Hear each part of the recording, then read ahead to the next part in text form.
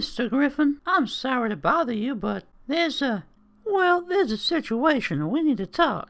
You know what? Go for it. I'm all ears. All ears. That's a funny thing to say. It's like you have ears all over your body or something. Oh my God, could you imagine? I'm telling you the truth. I swear on my nephew's grave. What? That's not even... The year was 1944. Okay. There was Nazis at every turn, but there was one thing the war taught me. And what was that, guy who likes my son's anus? It was love. He was my first and true love. And the first thing he ever said to me was, "Bro, you gay." I'm not gay. I'm a pedophile. There's a difference.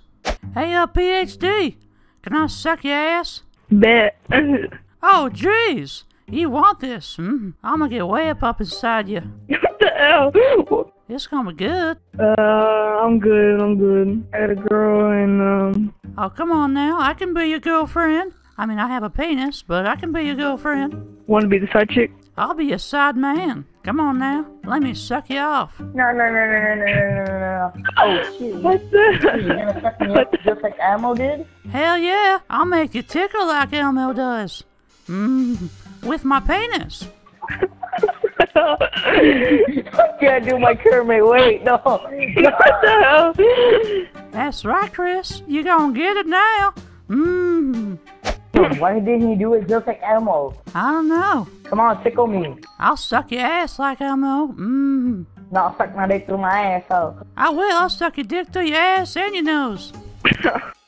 No. Oh, come on now. You don't want this anymore? I'm just a sexy old pedophile. Joke's on you, I'm 21, boy. Oh, that's crazy. I'm still down. I'm like 80. I don't give a fuck.